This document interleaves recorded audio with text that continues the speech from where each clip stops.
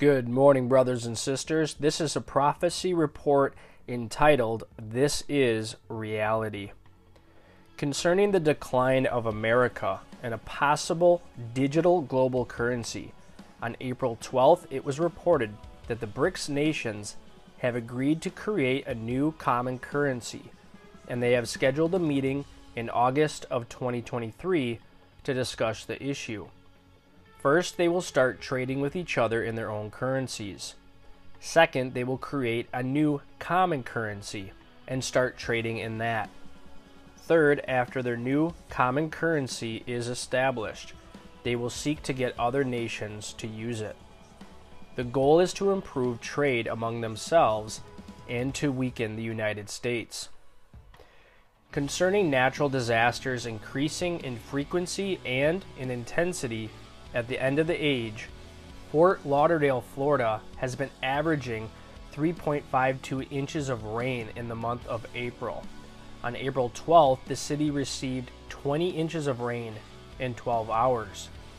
It was characterized as an extreme, historic, record-breaking, life-threatening event.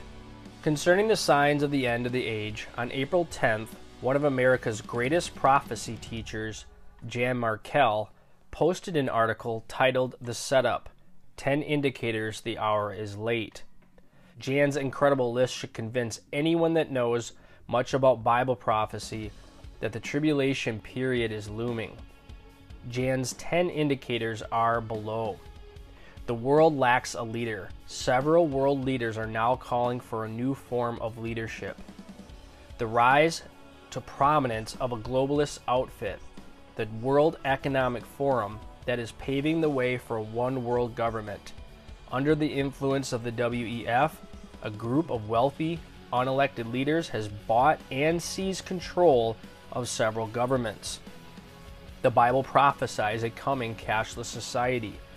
The cashless society is developing now, and it only needs to be global by the middle of the tribulation period. We now have artificial intelligence that is intuitive and as intelligent as humans. It is now possible for the false prophet to build a statue of the Antichrist that talks. There is civil unrest and lawlessness in 24 nations. Jesus said that there will be distress of nations with perplexity at the end of the age. Wars and rumors of wars are stirring. Wars and rumors of wars make the news every day. The days of Noah haunt us. In the days of Noah, there was corruption of all flesh, and the earth was filled with corruption and violence. There is a stunning rise in darkness, as predicted in 2 Timothy 3, verse 13. Today, there is a drastic decline in adherence to biblical truth. There is temple fever among the religious in Israel. Today, there is a growing desire for the Orthodox Jews to rebuild the temple. Concerning persecution increasing at the end of the age, on April 13th, LifeSite News posted an article that said the Family Research Council study shows that violent attacks against U.S. churches are increasing. According to the Family Research Council, in the last 5 years, there were 420 documented acts of hostility, vandalism, arson, gun incidents, hate crimes, etc. at the 397 churches in 45 different states and Washington, D.C., and these incidents are on the rise. Jesus and other writers of Scripture reveal that the hostile acts will continue to increase, and people who become believers during the tribulation period will pay with their life. But they will be raised from the dead at the second coming and reign with Jesus during the millennium. Concerning the tribulation period, Jesus said, "And except those days be shortened, there shall no flesh be saved. But for the elect's sake, those days shall be shortened." I have long believed that this prophecy could be fulfilled using nuclear or biological weapons. It now seems that there is another threat.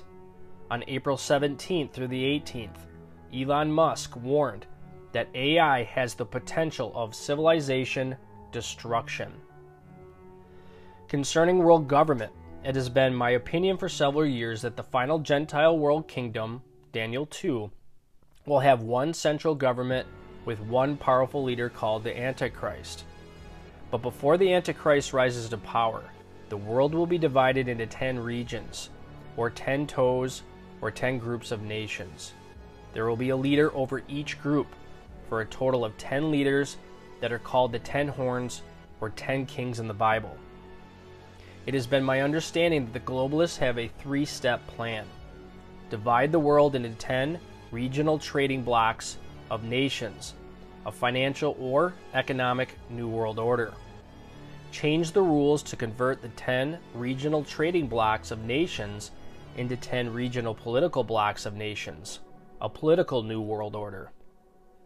Merge the 10 regional blocks of nations into a one world government. The 3 nations of the North American continent, the U.S., Mexico, and Canada, would be merged into one region patterned after the European Union. Concerning the world government, it will be headed by a Satan worshiper called the Antichrist, Revelation 13. In a March 30th article by John Watkins, he quoted Michael Schneider. Today, Satan has become one of the hottest spiritual figures in America, and that is unlikely to change anytime soon. The following comes from a Newsweek article entitled, "The Devil is Front and Center in Movies, TV shows, podcasts, and even children's books. There are Satan after-school clubs, while proliferating Satanist groups have their own political divisions. On top of everything else, a major convention is coming up.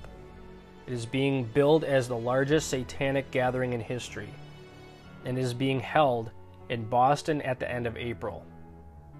Finally, are you rapture ready?"